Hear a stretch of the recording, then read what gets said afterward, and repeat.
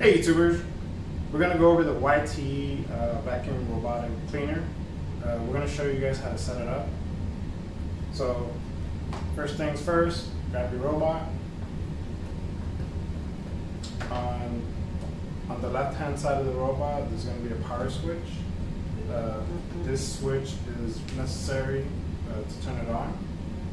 You cannot turn it on from here without this switch being on. So you need to flip it here. Okay. Once you have that done, press and hold the power button.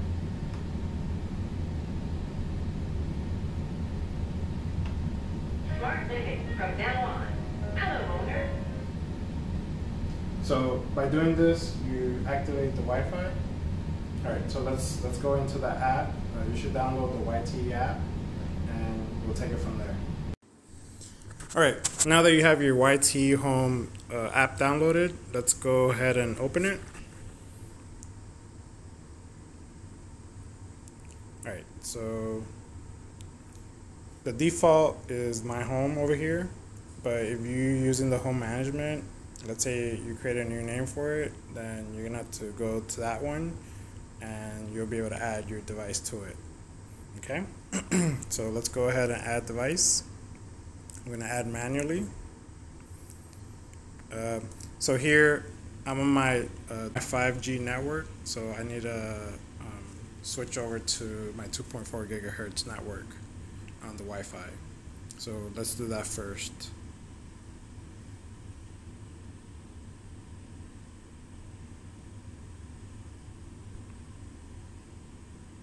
Okay. So now make sure your password is correct and go ahead and enter it. Press next.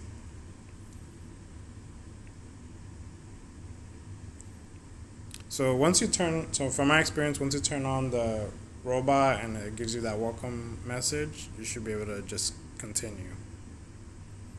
Okay, let's go connect. So it's this one.